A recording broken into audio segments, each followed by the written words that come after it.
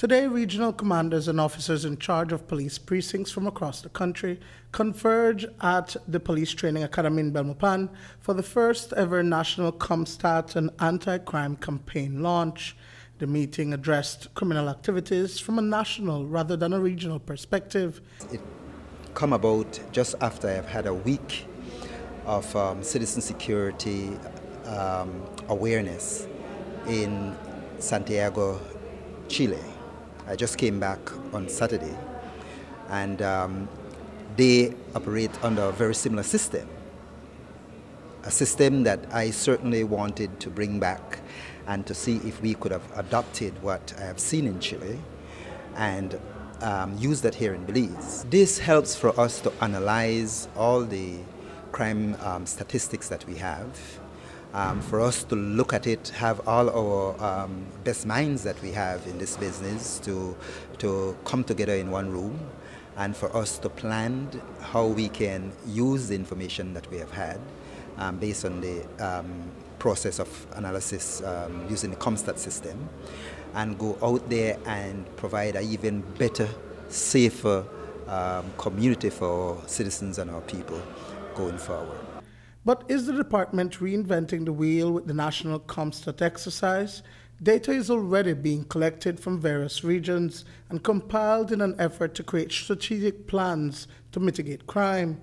So is a national forum a duplication of efforts? When you have, like, for example, JIC that collects the national statistics, it is not done in such a way as with the COMSTAT.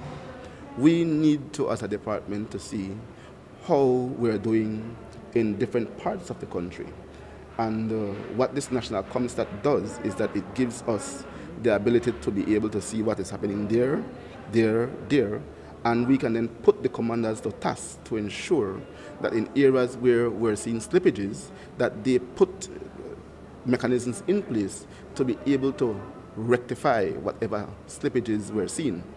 And it also gives us the opportunity to hold the commanders accountable, because we cannot have commanders out there at such a senior rank and we cannot hold them accountable. They must account for what happens within the area. The idea is that the National Forum, which will be held either monthly or quarterly, will assist to lower the number of major crimes such as murders, burglaries, and robberies across the country. This looks at the many initiatives currently in place and its effectiveness to tackle crime.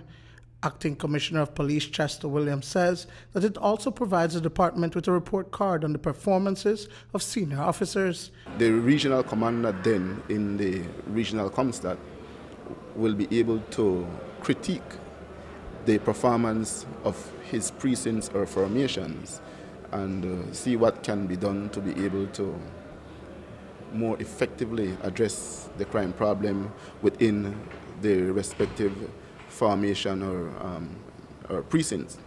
Now with the national COMSTAT now is that it is now the regional commanders who will be doing the presentation, and the numbers are looked at in an aggregate fashion, in the sense that I am not interested in seeing the performance of the precincts or the formations.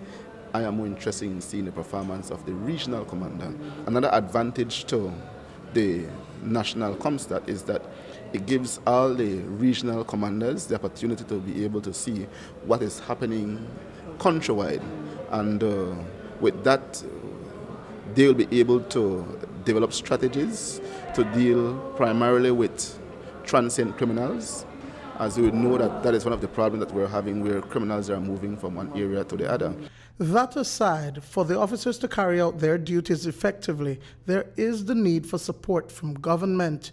CEO George Lovell says that the ministry has already seen gaps that will be filled in order to realize the turnaround in the rate of crime. There is, in fact, it's not just we telling our police officers and men and women to go out there and now reduce the crime rate. We have to equally match that effort with the resources that are needed for them to provide us with the kind of results that we are demanding from them. We can't just go there and make demands without meeting them halfway and giving them the kind of support that is needed for them to provide the goods. Duane Moody for News 5.